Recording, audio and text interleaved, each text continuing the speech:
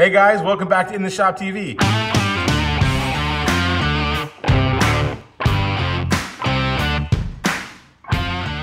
This is my 1955 Chevy truck project, and today we're getting some work done back on this frame again. So guys, make sure you tune into the end of the video because I'm sure I'm gonna miss some stuff while I'm actually working away and welding. And I'm gonna kind of go over a summary at the end and kind of just make a list of some basic things that you need to follow or pay attention to if you've never welded before and you want to tackle something like this yourself. I know when I first started working on cars when I was a kid, welding always put me off to being able to do this fully because I couldn't weld, didn't have access to a welding machine, and it meant money, right? Because I had to take my car someplace to a fab shop or a restoration shop or somebody knew how to weld, and you know, there's always just some welding involved in working on classic cars. I got myself a welding machine years ago. I started practicing, by no means a pro. Point of this video is I want you guys to know that if you're at all held back, or if you guys feel prohibited from fully restoring a car from the frame up or whatever the level of restoration you're doing, because you can't weld or you don't have a welding machine, I'm here to let you guys know that you can do this stuff. You can weld, you can fix a frame, you can fix sheet metal. It's just practice and you don't have to spend a ton of money. I'll show you what we got going on here today. We're getting ready to put an independent front suspension in here, which means that there's another cross member going in. I have it marked actually right here. We have to box in, meaning we have to put a piece of metal here on the C channel and the same thing on this side. Now, if you notice, we've got this big ugly hump right here. This was an indentation that they put from the factory for the steering box. The steering box was just kind of in the way of the frame. They bent the frame up from the factory to clearance for the steering box. That's not gonna fly with our independent front suspension, so what we gotta do is we have to cut this out. I've marked where I wanna cut it, and then we're gonna weld in a new piece.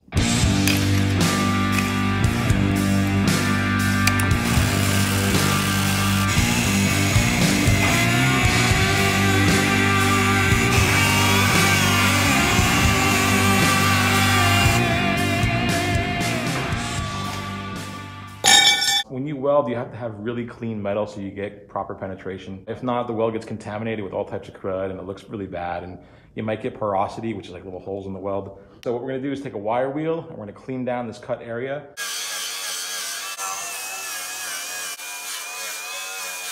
Nice and clean. So guys, a flap disc or an abrasive wheel would also work really well in this situation, but since this is our frame, I don't wanna remove too much material. An abrasive wheel will actually take some of this metal down. I just wanted to get all the paint and crud and mill scale and rust off of here so that we would have just clean bare metal to work with. The next thing that I want to do is I want to put a bevel on my cut. Oh, I still have my stylish glasses on here. Don't be jealous, guys, all right?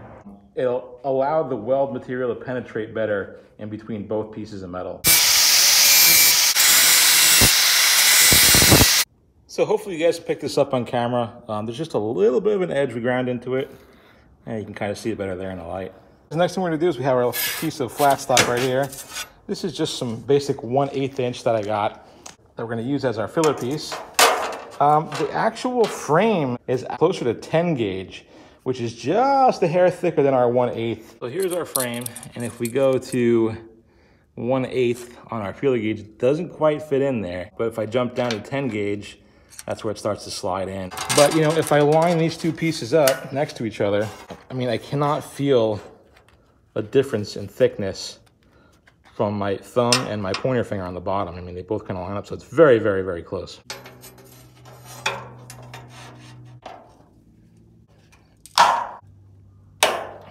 All right, so we're all clamped in. I have these metal marking welder's pencils here. I'm just gonna go ahead and trace out my piece.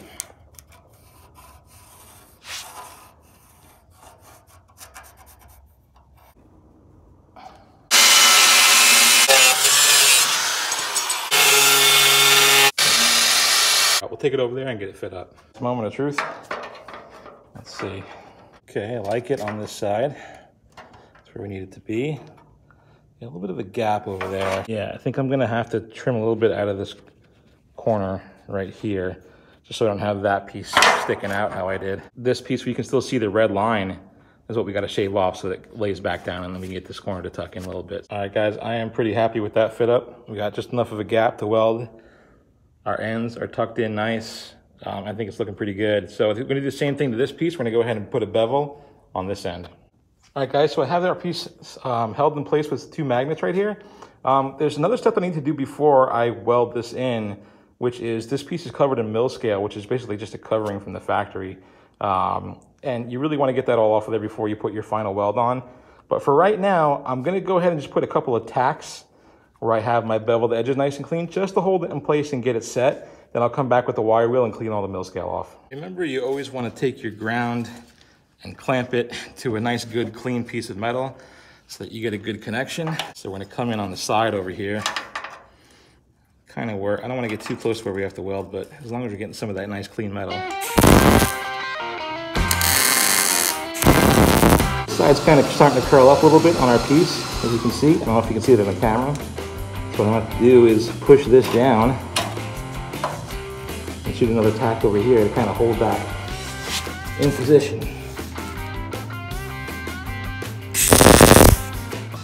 Perfect. As I'm going to lay short beads at a time. I'm not going to run the whole length of the piece in one weld. That could put a considerable amount of heat into the frame and possibly cause some warping and some bending. So I don't want to do that. I'm going to lay maybe like 2 or 3 inch sections of beads down at a time. Stop, check, and assess what we've done, see if there's any movement, see if there's any warpage, and so we can make corrections from there. It's better to do little pieces at a time so that you can correct anything as it occurs.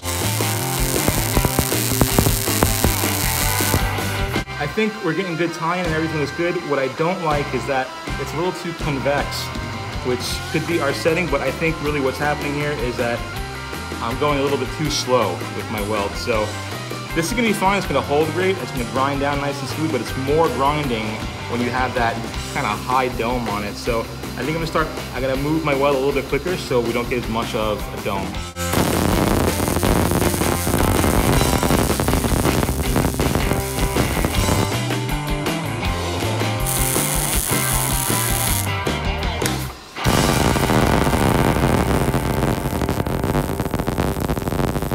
All right, so I actually turned up the heat just a little bit to find that sweet spot, and I think we're a lot better here. I was making a little bit of a mistake. I was kind of not staying in front of the puddle. You always want to have your material, or your stick out rather, your wire, leading on the leading edge of the puddle. And that'll give you a nice bead, which is what we got here. I didn't do that on these other welds, and they kind of piled up on me. So I'm gonna stick with this setting, and remember to stay on the leading edge of the puddle, and I think we'll be all right.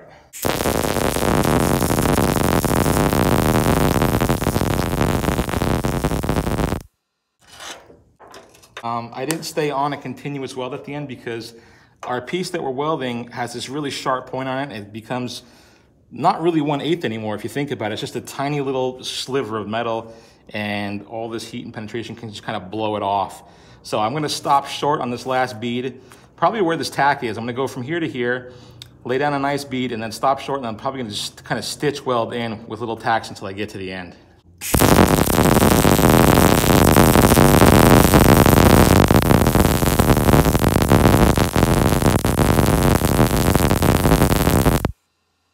You always want to keep your stick out length trimmed to about 3/8 of an inch. Clip your wire every time you start your weld.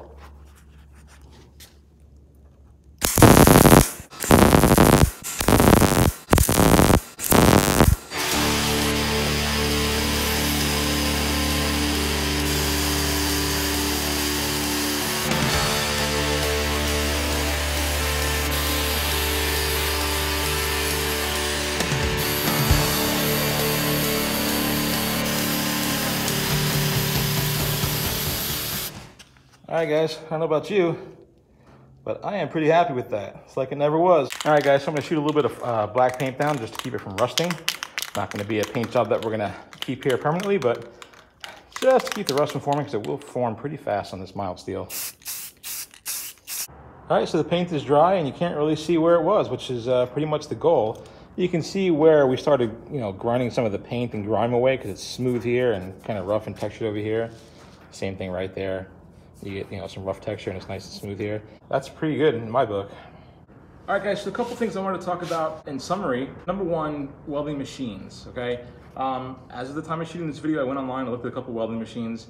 You don't have to spend big bucks. I saw everything from $350 to about $1,000 for something decent to start out with.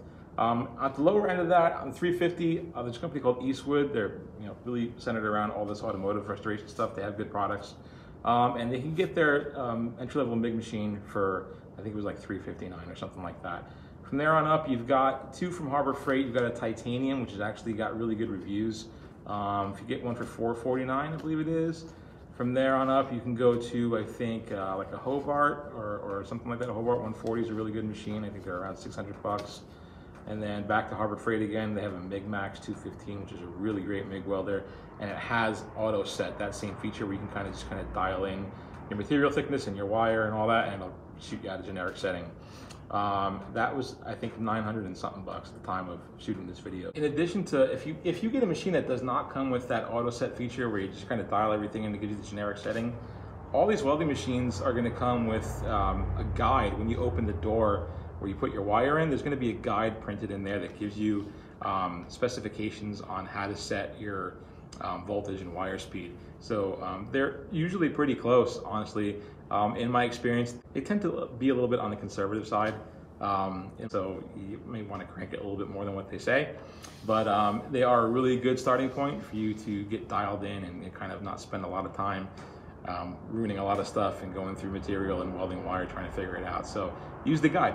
Next thing I want to talk about, gas or flux. Okay, so I'm using MIG gas right now. It's known as 7525, or sometimes they call it C25. It's a mix of CO2 and argon, and that's specifically for MIG welding. What it does is a shielding gas, right? It covers your wire so you don't get contamination when you're laying down your weld.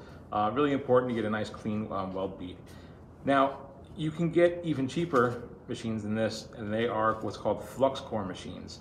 The wire that comes from a flux core has just what it sounds like. This core of the wire has a flux in it that acts in the same way that the shielding gas does, and that it protects the weld material from becoming contaminated.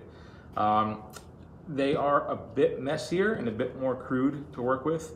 There'll be a lot of splatter when you're welding. You'll see those little welding beads going all over the place. There's a lot of staining, and you got to kind of go over it with a wire brush. Not the end of the world. It doesn't typically make as pretty of a bead. If you're grinding it all off, it doesn't really matter anyway, and this is not fancy welding here. So it's not terribly bad, but it's just extra work. But if that's all that you can afford by any means, don't be afraid to use a flux core machine. They are considerably less expensive, and they will get the job done. All right, number 3, this is a really important one that's often overlooked even by people that weld often. Your hood, right? The hood that you wear makes a really big difference in how you weld, and it took me, embarrassingly, a long time to figure that out. My first welding helmet was a cheapie from Harbor Freight. I think I paid like 34 or 36 bucks from it. It's an auto darkening, meaning as soon as you strike that arc, it goes dark, so that all you can see is the actual arc itself. You really can't weld very well if you can't see what you're welding, and that was the problem that I was having. My welds looked like crap. I'd kind of rainbow weld, like, you know, you'd have your seam here, and then my weld would start going up like that and missing the joint altogether. So yeah, you can't weld if you can't see. So don't cheap out on the hood. It's also, you've heard of getting flash. You don't want to look at that arc. That hood will protect your eyes from getting a flash. If you've ever caught a welding flash, I used to work with a welder, a professional welder, your eyes will be in pain for days and days and days, and they'll be red and puffy and teary, and you don't want that. You got to protect yourself. Always take care of yourself. Wear a respirator if you can. A good hood is essential, guys, if you're going to weld. That's the one place where you don't want to cheap out. That said, you don't have to spend 400 bucks on a name brand, you know, Lincoln or Miller hood. There are really good hoods out there that will, you know, do just what they do for a much less expensive price tag.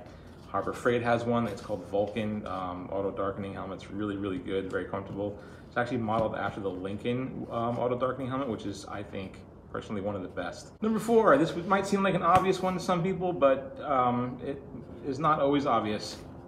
Practice, okay? You guys can go to any of your local metal supply places.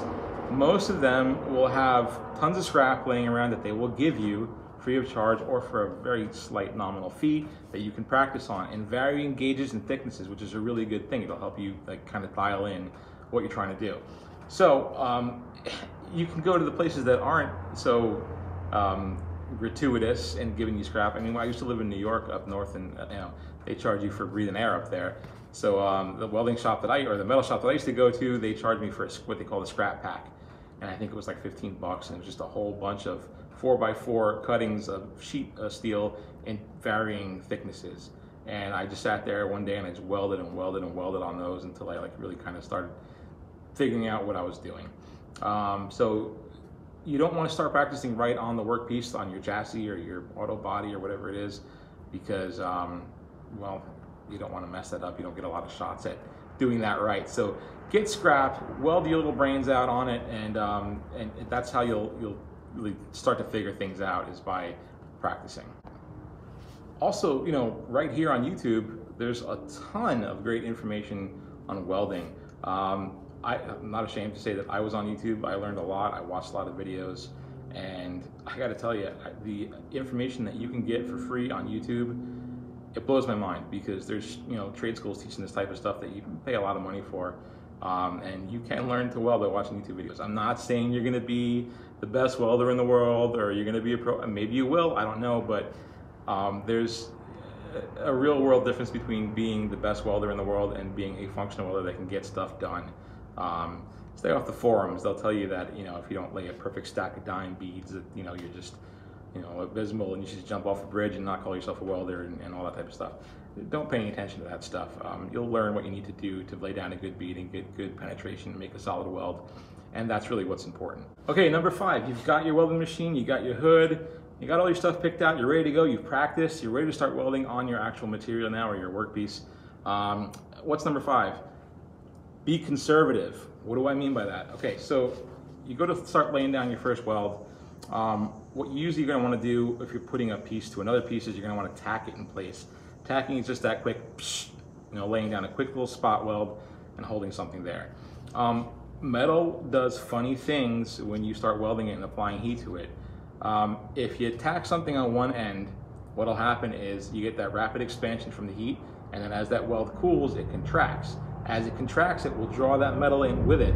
So if you have a long piece of metal that you tack welded on one side, the other side of the metal is going to want to lift up on you.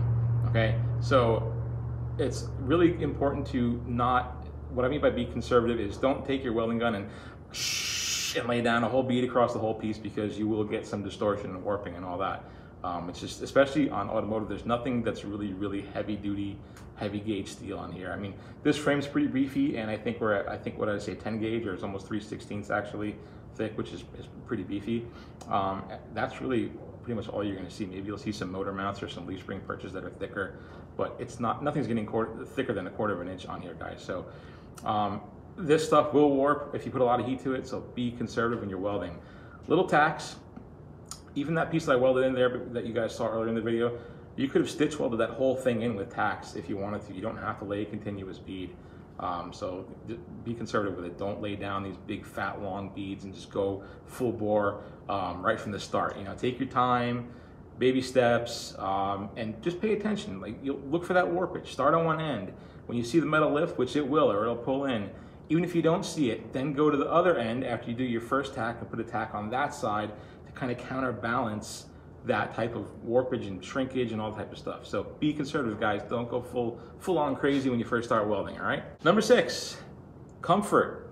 You want to be comfortable when you weld. If you're really in a contorted position, your welds are going to kind of come up messed up. I mean, it's just the nature of the beast. So get yourself comfortable first. I mean, even if you look like an idiot just sitting there, finding the right spot to hold your arms and to hold the gun and that type of stuff, it's worth it. Another thing that I'll do, talk about comfort, is I'll kind of mock weld. I'll take that gun, I'll make my little circle eaves, and I'll just get kind of muscle memory down a couple times without pulling the trigger. I'll just keep doing it until I figure out how I want to lay that bead down. You know, maybe the 3rd or 4th time I'll go ahead and pull the trigger, but I don't want to start actually welding until I'm physically comfortable, because it will show. You'll have a sloppy weld, and be comfortable. Part of that is breathing.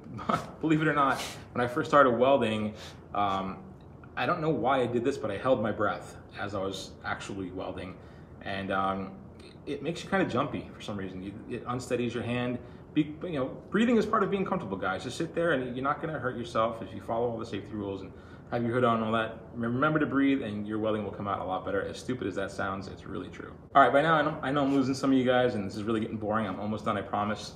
Number 7, critique. All right, you are your biggest critic, so look at your welds. Stop when you lay down that first bead or a couple tacks, look at them. What do you see? Do you see, you know, something like this where your weld surface is here and the welding bead is kind of really high and dome shaped like that? Well, that can mean a couple things. Maybe your settings are too cold, right? So you've got to go ahead and adjust your machine to make it a little bit hotter. Maybe you're traveling too slow and the weld is kind of just building up and pooling, so you're getting a higher weld. So pay attention to that type of stuff. Look at what you're actually doing, what it looks like, and think about it and say, what do I need to do to get this to be, you know, more of a smooth welding bead? Because what happens is when you have this big hump of weld here, you know, you don't get a lot of cut in on the sides. It's a lot of grinding to get that smooth. It's just a mess, and you don't want to be breathing and all that grinding does for too long. So stop frequently and check out your weld and be your biggest critic. All right, just about done here. Last one, and I probably should have put this one a lot earlier in the list, but number 8 is ground/safety. Obviously, you are short circuit MIG welding, right? So you're creating a short, basically. So your ground connection has to be really, really good. You don't want to be putting your ground clamp over painted metal or anything like that.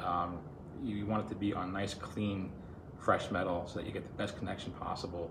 Also, be cognizant of what you are doing. You are short-circuiting electricity. So, and in my case, it's 240 volts, not 120. So you really want to be careful. You want to wear gloves all the time. If you're wearing leather gloves, you're going to be fine. You should be wearing leather gloves when you're welding anyway. I see a lot of restoration shows on TV and they're just welding with bare hands and all that. Don't do that. There's no reason for that. You're going to hurt yourself. You could burn yourself, and something that people never think about is you're going to get UV exposure. All that bright arc flash causes UV exposure to your skin, and you gotta take care of yourself, guys. Always take care of yourself. It's the most important thing. This is all for fun. This is all hobbies, right? You gotta take care of your health. That's, you know, priority 1. So we got 8 things here for you guys to consider. I'm sure I'm missing a whole bunch of stuff when it comes to this. I'm sorry for rambling on and on in this video. I like to keep my videos more about action and showing you what I'm actually doing rather than talking and boring you to death. But with something like this, I know when I started getting into all this type of stuff, getting into cars when I was a kid, I was like, man, you know, I can't weld, so this is out of reach for me, and there's certain things that I'm not gonna be able to do, and I have to pay all this money. If you are attempting any level of auto restoration, you can weld. You can do this. It's not that difficult, guys. You don't have to be a pro. You don't have to be the best welder in the world, despite what they say on the welding forums and all that. You can totally do this. It's not brain surgery. So I encourage you guys, get out there and try. Go get a welding machine, practice. Don't have to spend a fortune. Really a couple $100 and you're off and running. Gas, if you want to get MIG gas, if you don't want to use flux core, I recommend that for automotive. You can go to like your Tractor Supply or whatever, and they have like rental programs. You can rent the bottle and it's not very expensive. I'm not sure what it is. I actually own this bottle, so to refill it is only like 20 or 30 bucks. And then they just kind of, it's like propane, like for your gas grill, right? When you're grilling outside, you just kind of swap tanks when you're done, and it's not that expensive, but it's totally worth it, in my opinion, if you're gonna be doing automotive work. You really want to have gas, but not to discourage you from flux core. You can use it, it's fine. It's just more work and it's not as pretty. It's a little more messy. All right, guys, well, I've got a big mess to clean up. If you're still sitting here this whole time with me, I really, really want you to know I appreciate it. It means a lot to me. Thank you to all new subscribers that we have. Thanks for being here. Really appreciate you guys too, and I hope you're looking forward to a lot of projects coming up. We've got an entire 55 Chevy truck to build, and we've got my wife's C3 75 Corvette sitting over there in the corner looking all sad. That I think I need to start showing that some love pretty soon, because well, I just feel bad for it sitting there while the 55 gets all the love. So maybe we'll do that in the next video. Maybe we'll get on the Corvette. I don't know. We'll see what happens, but there's a lot of stuff coming, guys. So thanks for being here, and I'll catch you guys in the next video.